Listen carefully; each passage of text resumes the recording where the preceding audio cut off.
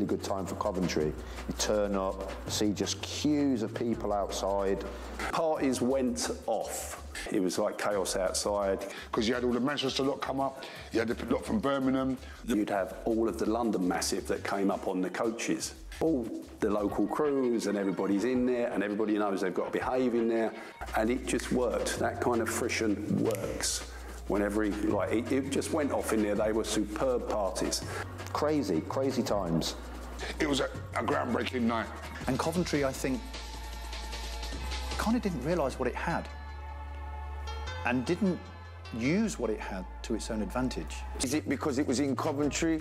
It wouldn't have happened anywhere else, and it didn't. So yeah, it was a British, unique thing. Was Coventry one of the birthplaces of jungle and drum and bass? I would 100% have to say yes. We've gone through this summer of love, but now we're angry again.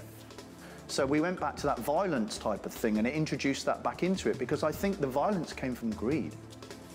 People saying, I deserve to have part of this, I deserve to get everything I can out of this. And that, unfortunately, to me, is one of the downfalls from Coventry. Coventry is a big player in terms of music in general. You know, you had ska, two-tone, all the type of stuff, the specials. And then obviously you've got the rave scene as well. And Coventry should be very proud that it can stand there with its head held high and say, things happened just off that ring road that are worldwide. And people talk about them worldwide. And that can't be forgotten.